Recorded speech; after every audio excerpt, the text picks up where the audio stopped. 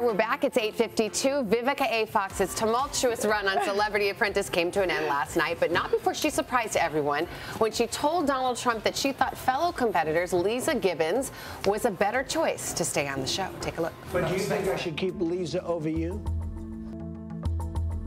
To be your next apprentice, Mr. Trump? Yes. Yes. It's all good. Like I made it this far. You did a fantastic job. Thank you. Vivica, you're fired. Talk about a roller coaster. Now I have to say, I think this was kind of classy of you. You were actually honest, saying, you know, I think Lisa's the better competitor. What was going through your mind? Well, I watched her and Geraldo bring in some pretty big checks. And at the end of the day, I knew that the final task was going to be a fundraising task. So I had to be honest with myself. They were the better competitors, and I had no problem. I had went as far as I wanted to. I had raised $50,000 for my charity Best Buddies, and that was the main reason why I was there. I wondered if there was a part of it that was also like, you know what? I made it this far. Yes. Okay, I'm ready to go. I'm good. Bye-bye. I'm good. Yeah.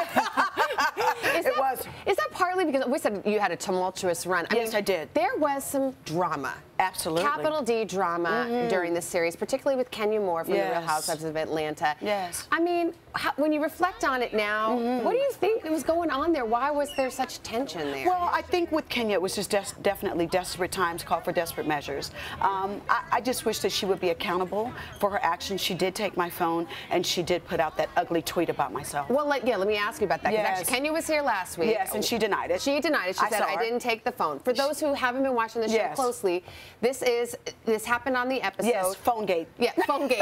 Hashtag PhoneGate, as it's known on Twitter. Yes, exactly. Yeah, so someone took your phone and tweeted something unflattering about you. Exactly. And you think Kenya's the one who took the phone. Without any doubt. She kind of told on herself when we were in the boardroom, and she brought it up, and all of us kind of went. And I had just told everyone the day before that my phone was missing. So, you know, 1 and 1 always equals 2. Doesn't change. One of the things that is funny about that, it's funny, but it's also strange. People think, oh, this must be made up drama. Yes. I've interviewed so many of the cast members now. Like, this feels like real Yes, it tension. was all real. It was all real. And that's a beautiful thing about Celebrity Apprentice. It's like watching a beautiful business soap opera unfold. Nothing was staged. We didn't plan this. I was totally taken off guard, but I had a wonderful time. I'm glad that I did it, and I raised money for Best Buddies. Okay, before I let you go. Yes, darling. Here you are at a fashion gala the other night, and we have a picture of Vivica. Yes. But I think we we had to. Yes. Oh, love the orange thing. Yes, perfect that placement. little red ribbon's getting used a lot lately. Yes, perfect placement. Yeah, that's my oops moment. I took pictures in my dressing room, and I'm telling you, my areolas weren't showing. But when I got on the red carpet, they were like, I'm going to have an MVP moment right now. But at least I looked good, and they were up high. Vivica, that's our drop the mic moment right there. It is always great to have you. Thank you so much for being here. Good luck with the baby. Thank you so much.